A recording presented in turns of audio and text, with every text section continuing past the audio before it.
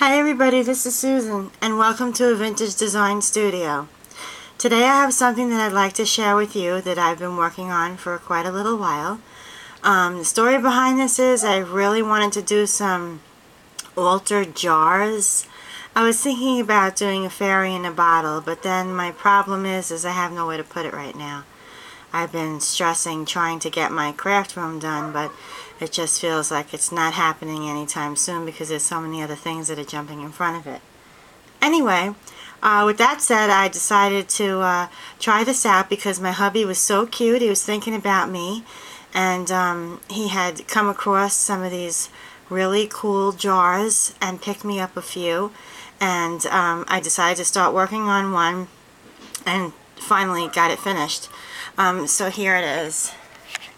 I would say that this is some kind of a very feminine vintage style jar, and I'm actually using a tripod right now so that I can show this to you, and I'm trying to situate this where you can see the whole thing, which again, my craft room is absolutely terrible. I'm so sorry. I should have waited to make a video when everything was cleared away.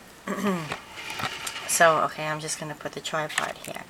And as you can see, there's a lot going on here. So I'm going to start off with the top. The very top part of the jar is like a silver tin kind of color. And I covered that with Tim Holtz music note paper. That's in one of his lines. I don't know which one it is. I'm sorry offhand. And after I had done that, on the sides of the jar, which this does work, I can unscrew it, and I'm going to be putting all my pearls in here. I put some Chinese braid, and I'm hoping that you can see that. I've had quite a bit of response back on my new camera. That's why it's going back. I'm not very fond of it, so the viewfinder is really small, and it's worse than me without my glasses.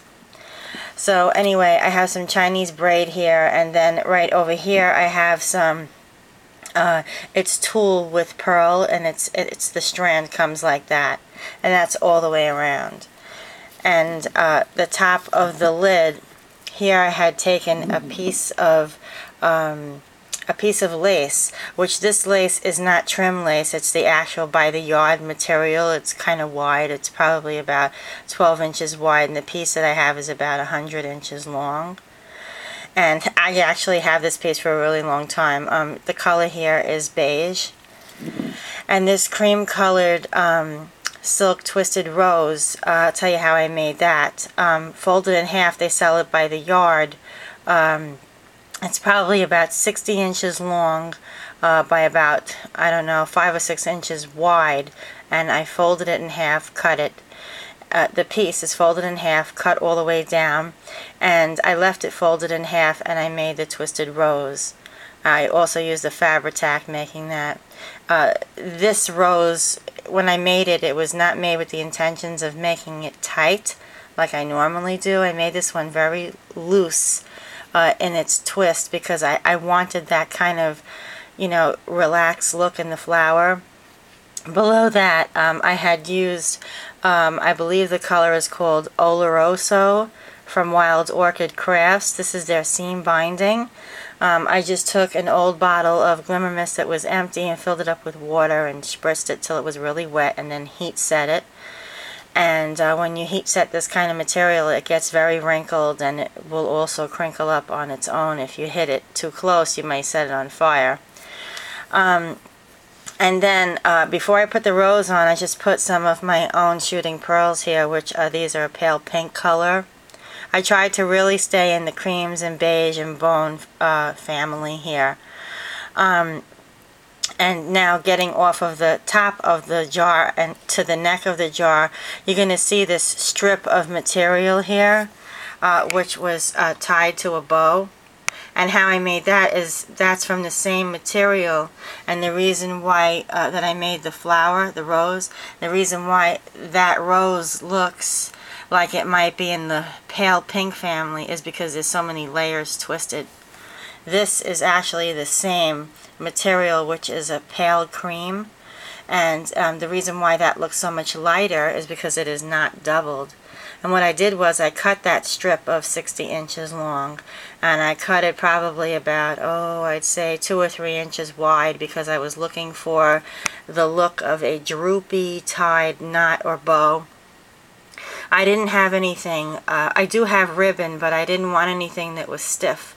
I wanted material that was hanging down, droopy, and that I could make it look vintage. So what I had done was I held the strip of material slowly on all edges, horizontal and vertical, front and back, over a flame.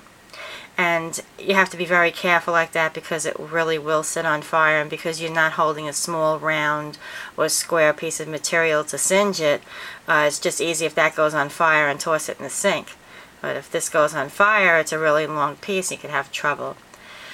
So anyway, I singed it all the way around, which I definitely got the look that I wanted, because I have that wrinkled look, yet the material is silk and it's so flimsy that it's got that hanging look, which I love. Then I tore a piece of burlap off, which, you know, these little strips that tear off when you cut it. Okay, I used that to tie onto the key, which is from K & Company. Comes in a bag of like 8 keys at different shapes and sizes. I just love the way that looks. And I tied a bow here.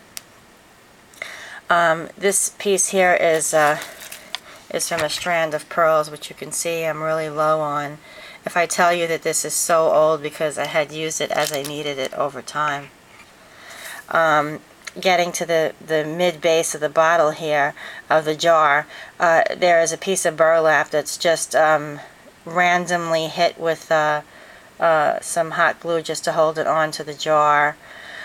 This is really a beautiful trim that I had purchased about a week ago. I made a video on some items that I purchased at my local craft store, and I just wrapped that around, and it's very pretty lace, because it's got this little bit of a glimmer inside the flower, which are like off-white, off-clear sequins that have like a shimmer of like pink, and very pretty, with some oval and round shaped pearls that are already sewn to the trim.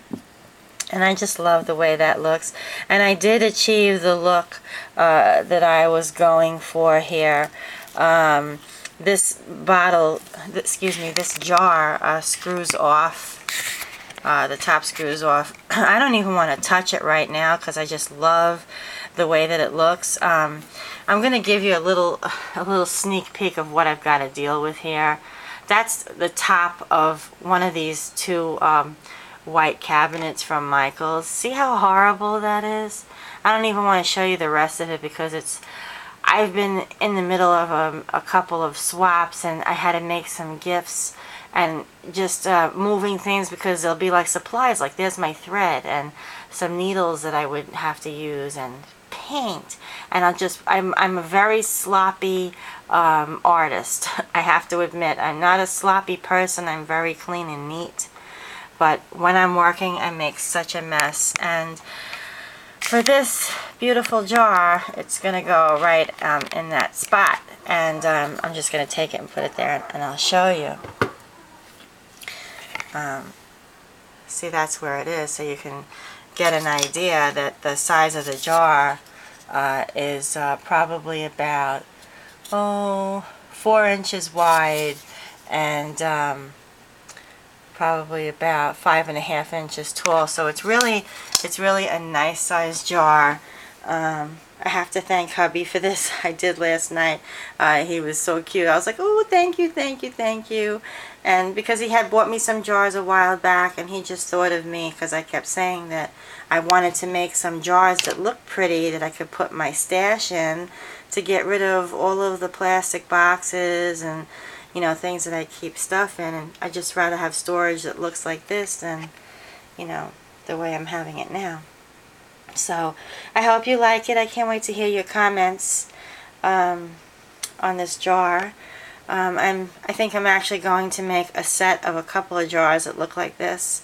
I don't know if I should stick in the same color family, because I was thinking about the next one being in the pink family, but then that means I need to go and buy more trim, because right now my favorite color is the creams and ivories and beige, and that's what I have. So, okay, thanks for watching my video. I really appreciate all of the comments, and especially thanks to the ladies who remarked about my camera being a little blurry or me being too close. And the reason for the closeness was I had to be wearing glasses. And I think that I was trying to get close so that I can see it better, but on the other hand, it was too close because it was too close for you to see. So, but okay, I'm not going to hold you any longer. Thanks for watching, and I really appreciate your videos. See you guys soon. Bye.